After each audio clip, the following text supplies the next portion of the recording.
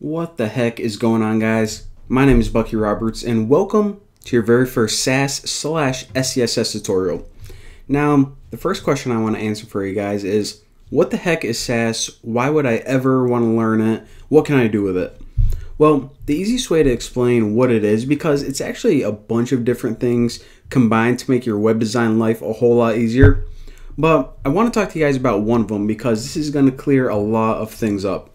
So, I'll tell you guys a story that whenever I was making my social network, I used this specific shade of blue all over my site. I used it in the links, for some backgrounds, for some borders, just on a bunch of different web pages.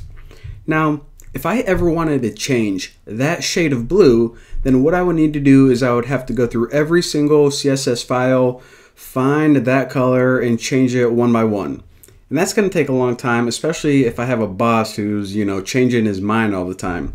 Well, one of the things that you can do with Sass is you can actually make these things called variables. Now, with a variable, you can just stick this variable, and I'll show you guys how to do this later. I just want to give you guys a quick example. And you can pretty much update the color in one location, and it can change it in every single spot that you want it to. So it's pretty much going to save you guys a bunch of time in not only variables or placeholders you can use, but a ton of other sweet features.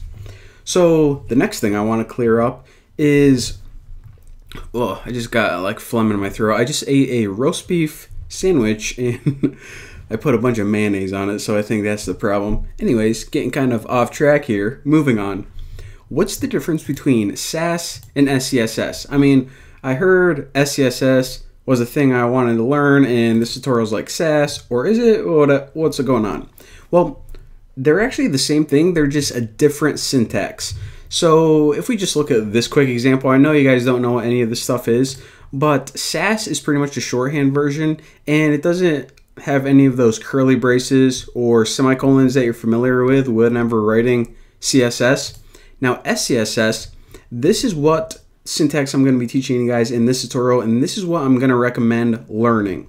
So you can learn both of them if you want, but most people use SCSS, and it's kind of the newer, it's a different syntax, but it's, the more popular one and the one that I recommend. So, okay. So this is like a new version of writing CSS that's a whole lot better than the old version. Sounds awesome. How do I, install it, start using it? Well, the first thing you need to do is you need to make sure that Ruby is installed on your computer. Now, if you have Windows, then go to this website right here, rubyinstaller.org, and click this big download button. I'm not going to show you guys how to download it because A, I'm on a Mac, and B, it's really easy. All you do is you follow a wizard, click next, next, next the whole time, and then you have it at the end. It's not like you don't have to tweak any weird settings or anything like that. So if you ever installed anything in your life, you're going to be golden.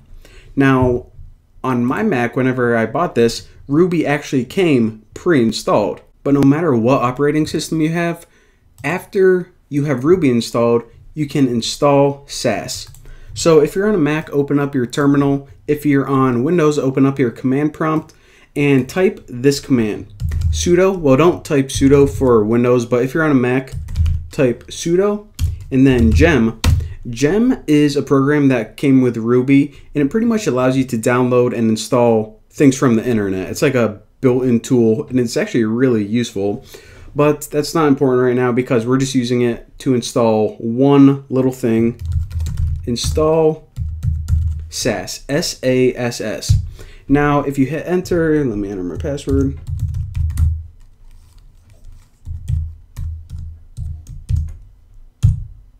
Alright, I got it. Got a long password. Alright, so it's installed, and again, I know even though I'm teaching you guys SCSS, that's just a syntax. No matter if you want to learn Sass or SCSS, download Sass. It includes both of them. So that's all you have to do, and I already have it installed on my computer, so that's why my command prompts might be a little bit different than the output that it gave me. But either way, that's all you do. Sass is now installed on your computer. And if you just want to verify and make sure, if you type SASS-V, then it's going to print out the version of Sass. And this should be the latest version, so Sass 3.4.16 during the time of this tutorial. Selective Steve, I guess that's their code name. Pretty weird code name actually, but let me close out of this. All right. So we downloaded Ruby. We don't really need it for anything other to install Sass. We downloaded Sass. We now have it on our computer. Okay, now what the heck do we do? Well, now open up your IDE, whatever IDE you're using, and just go ahead and make a basic HTML file. Now, before I actually start showing you guys the syntax and all the cool things that you can do with it, I want to talk to you guys about one other thing that is kind of weird, but we need to understand. So your browser, whatever browser you use, Chrome, Safari, Firefox, whatever, it can't understand Sass files, and those are .scss files. It can only understand plain CSS. Alright, that's kind of a problem. See, I want to learn Sass, and we're going to be typing this new cool syntax, but what's the point if my browser doesn't even understand it? Well, what we're going to be doing is we're actually going to be typing this syntax, and here's a little demo right here, and I'll talk to you guys what all this stuff means, like I said. And what we need to do after we type it is we need to compile it. In other words, we need to translate it into normal CSS so our browser can use that and understand it. So depending on what operating system you're using, again, just type in like Sass compiler in Google, and if you're on Windows, type in like Sass compiler Windows. If you're on Mac, type in Sass compiler for Mac, and this is the program that translates SCSS to plain old CSS that our browser can understand. Now, another cool thing that I want to point out is the reason that I'm not going to download one is because I actually have one built in to my IDE. So if you have a JetBrains IDE, I'm using WebStorm. This comes with a compiler.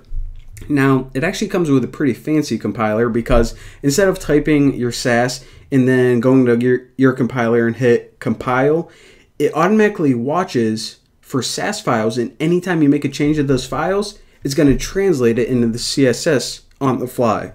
So I'll show you guys a real quick example of this. So I'm just going to go ahead and right click new file, and I'll just type like main.scss. Now watch what happens, and take note, this isn't a CSS file, this is a SCSS file. So it's a special Sass file. I'm going to hit OK, and it's going to say, okay, dude, I see that you're trying to create a Sass file.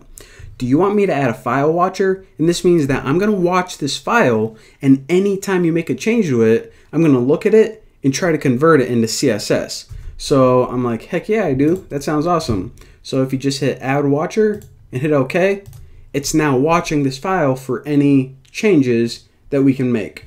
Now, again, this is your HTML file, and you want to add a link to main.css.